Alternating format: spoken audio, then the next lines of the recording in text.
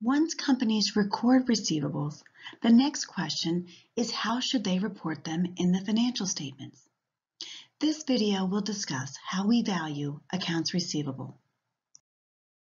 Companies report accounts receivable on the balance sheet as an asset at the net realizable value.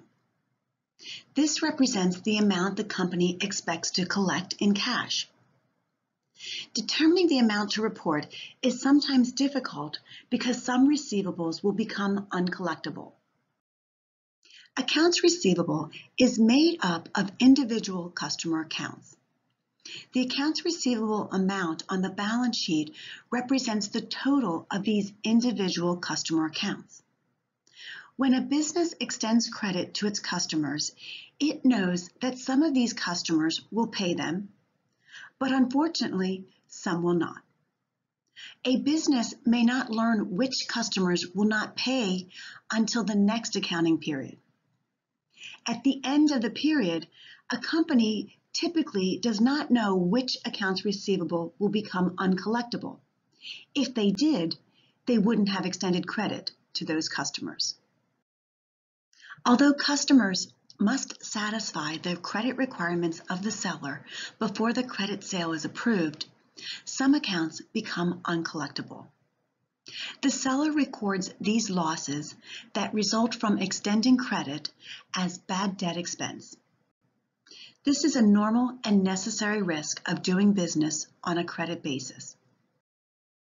Two methods are used in accounting for uncollectible accounts. The first is the direct write-off method, and the second method is the allowance method. Under the direct write-off method, when a company determines an account to be uncollectible, it charges the loss to bad debt expense.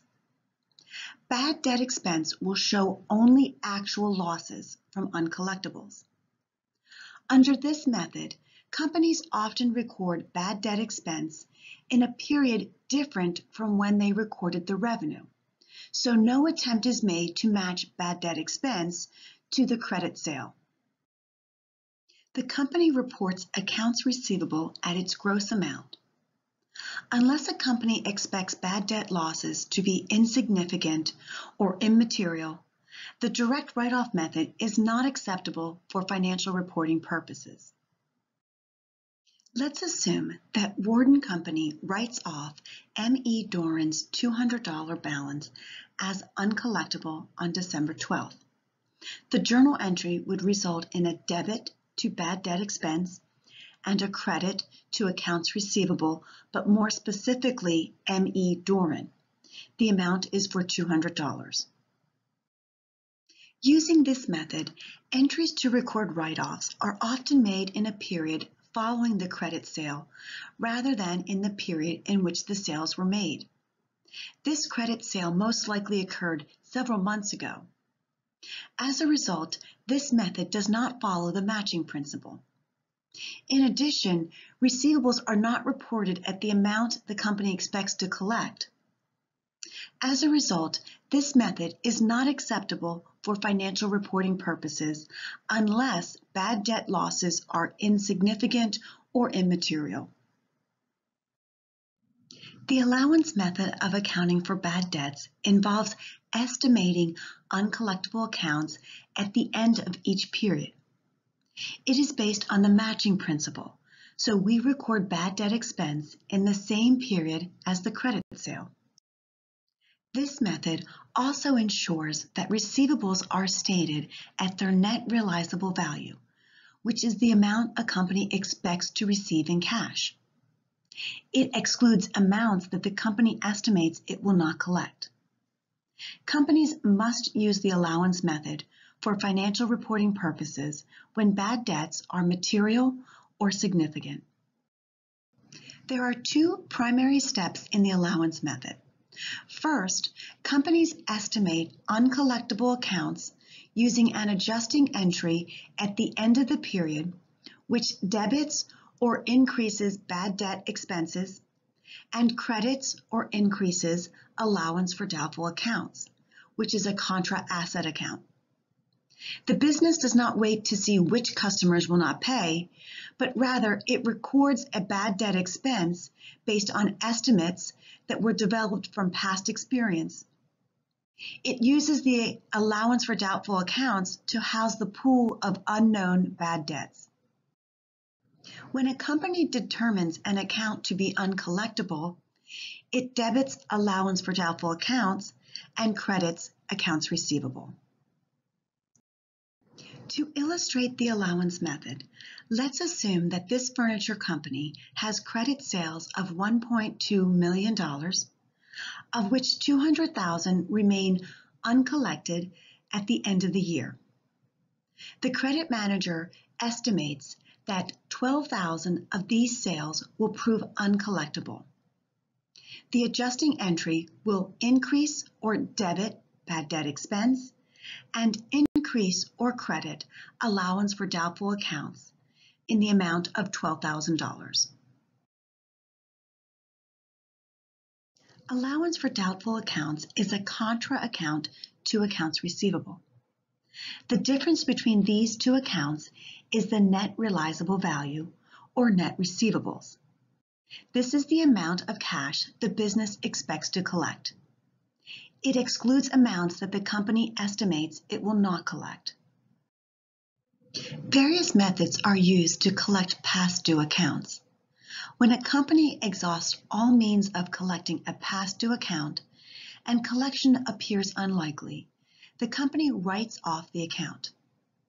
When an account receivable is written off as uncollectible, the customer still owes the money, but the company stops pursuing collection. Some companies turn these receivables over to a collection agency to recover some of the cash for the company. To illustrate, assume that the Vice President of Finance of this company authorizes a write-off in the amount of $500 for the balance owed by R.A. Ware. The entry to record the write-off is a debit to allowance for doubtful accounts in the amount of $500 and a credit to accounts receivable R.A. Ware for the same amount. The company does not increase bad debt expense when the write-off occurs, because the company has already recognized the expense when it made the adjusting entry for estimating bad debts. The entry to record the write-off of an uncollectible account reduces both accounts receivable and allowance for doubtful accounts. A write-off affects only balance sheet accounts. Net realizable value remains the same before and after the write-off. Occasionally, a company collects from a customer after it has written off the account as uncollectible. The company makes two entries to record the recovery of a bad debt. The first entry reverses the entry made in writing off the account and reinstates the customer's account. The second entry records the collection of the receivable as well as cash. To illustrate, assume that on July 1st, R.A. Ware pays the $500 that Hampson Company had written off on March 1st. Hampson makes the following entries. First, they will debit accounts receivable R.A. Ware and credit allowance for doubtful accounts in the amount of $500. This entry reverses the entry made in writing off the account and reinstates the customer's account. The next entry will record the collection of the receivable. It will result in a debit to cash and a credit to accounts receivable R.A. Ware in the amount of $500. Note, the recovery of a bad debt, like the write-off of a bad debt, affects only balance sheet accounts. This is a great exercise that summarizes all of the concepts we've talked about so far. The solutions to this learning exercise will be provided in another document.